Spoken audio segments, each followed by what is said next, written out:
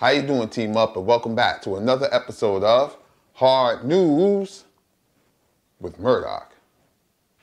Now, I normally try and keep my episodes as lighthearted as possible, but I can't today because I have heavy news to tell y'all. In case you don't know, Cummings, representative for the 7th District of Maryland, is no longer with us. He passed away due to medical complications. This is definitely an inspirational person because he was literally born as a son of a sharecropper, and then he went on to graduate from Howard University with a bachelor's in political science. Then he went on to law school and graduated University of Maryland School of Law and obtained his doctor's degree. Now, it's way too much for me to cover here with his story. I'll leave a link below on how he literally went from being a civil rights activist that was on the ground, literally with Martin Luther King at Selma, then practicing law for 19 years before he was sworn into office in the House of Representatives. He's one of the members of Congress that actually voted against the Iraq War. He was also one of the members of the Congressional Black Caucus. He was also head chair of the Oversight and Government Reform Committee that is doing the investigation on Donald Trump as we speak. I can literally sit here and go on and on about him, but I would rather y'all take a look at this montage put together by the Washington Post so y'all can see him in action for yourself. Take a look. We all should be able to agree that in the United States of America, we will not intentionally separate children from their parents. We are better than that. We are so much better. There are efforts to stop people from voting. That's not right. This is not Russia. What country is that? This is the United States of America. You know, history, I think, even if we did not win, possibly, if there were not impeachment, I think history would smile upon us for standing up for the Constitution. And it's a very simple poem, but it's one that I live by. It says, I only have a minute, 60 seconds in it. Forced upon me, I did not choose it, but I know that I must use it, give account if I abuse it, suffer if I lose it. Only a tiny little minute, but eternity is in it. We will love one another and always show mutual respect for each other and be courteous in our speech,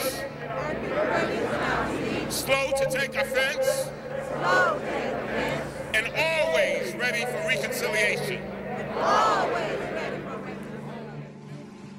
I've often said that our children are the living messages we send to a future we will never see. But now our children are sending us to a future they will never see. There's something wrong with that picture. But my interest in them is solely making sure that I get everything I'm entitled to so that I can do my job. Because I need to know that the record is complete. And I'm going back to the truth, the whole truth, and nothing but the truth. We want, you know, you ask for the truth, the whole truth, and nothing but the truth. Well, that's what we want to have. Let the world see it. Why is it that you only want Mr. Blumenthal's transcript released? Why don't you want like the to have Survivor? all of them released? But this is a part of your destiny. And I mean that from the depths of my heart. When we're dancing with the angels, the question will be asked.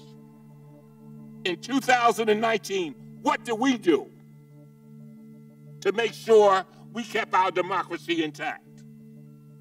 Did we stand on the sidelines and say nothing?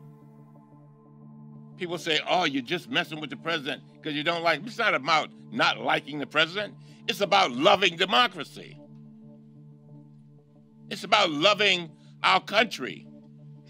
It's about making a difference for generations yet unborn. That's what this is all about. And I'm begging the American people to pay attention to what is going on. Because if you want to have a democracy intact for your children and your children's children and generations yet unborn, we have got to guard this moment. This is our watch. We're better than this. Now, at first, I was having a bit of difficulty trying to figure out how to end this episode because it's so well covered in the media and a lot of people have a lot of nice things to say about him. So I'll just tell you what he means to me and what people like him represents to me. Elijah Cummings is the story of a man that believed in himself and tried to become more than the sum of the parts that make him the human being that he is. And it shows how much greater you can be, especially when you're trying to do something for the greater good and not just for yourself. And it shows how powerful you can be and how powerful we can be if we just come together, okay? And with that, that's all I have. Like and subscribe if you like what you see. Remember, the revolution is unclassified. Later.